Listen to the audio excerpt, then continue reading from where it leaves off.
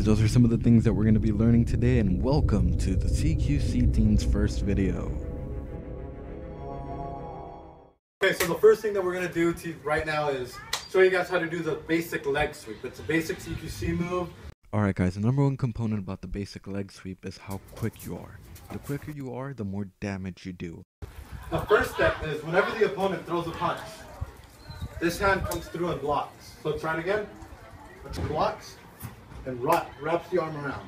Once the arm is wrapped, grab the shirt, sweep the leg. The leg sweep reversal. The second step is a reversal. The only way to reverse this is to carry your opponent all the way through with you. For example, throws the punch, wraps it, grabs, sweeps, he carries you through. The next one is complete control. The next one is when a person grabs you.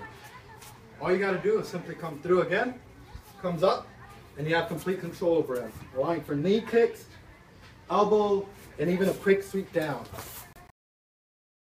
I'll just quickly elaborate some more on what complete control is. You see, what ends up happening is once you wrap your hand around whatever arm he threw the punch, your other hand goes into a fist and either punches or holds his chin all the way up. You could hit the throat, but that is a very, very fatal shot. So it is something that you have to consider when doing this. Chokeholds.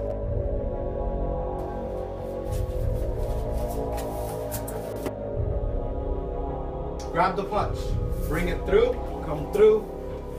Make sure you get this triangle right here, and that allows for the perfect choke.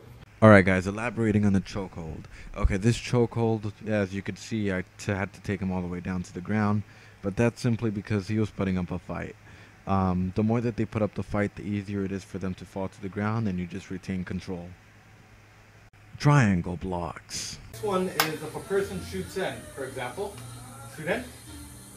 All you do is the triangle block, and it brings them down.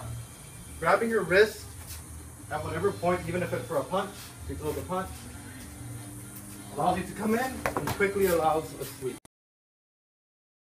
Arm control. If your opponent grabs you, hand comes through, turn the arm, this comes across once you have him right here. Just grab the throat, sweep the leg.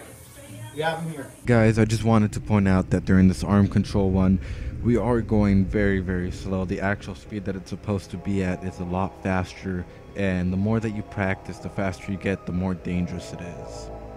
Leg throw. And what happens is if your opponent grabs you and is taking you, what you're slowly going to do is you're going to walk back with them a couple steps. The next step that he takes is wide open. This goes right between his crotch. You go down and it's going to flip him over. Ready? Yeah. Let's go. And with that, we have reached the end of the video. I would actually like to dedicate this in the name of Alan Decoy Baker, because he specifically asked for something like this. So here's a takedown video. If you guys like this, please comment down below or hit that lickety like button, and I'll be sure to keep uploading them as fast as I can.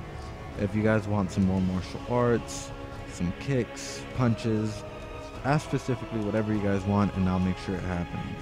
Also, I'd like to give a huge thanks to Kevin, because he is the #1 composer, not only for Sons of Liberty, but just spread the word about him, because he is a phenomenal composer and he deserves a lot of respect, just like Jordan. Jordan, I am very proud of you for completing your game, and by the way, it is amazing. Also, to everyone that's watching that's not a part of Sons of Liberty, come and join Metal Gear Solid Sons of Liberty, the biggest Metal Gear Solid fan club in Facebook. Over 15,000 members. Snake out. Alright guys, have a good night or a good morning depending on where you're from, and love you. Bye.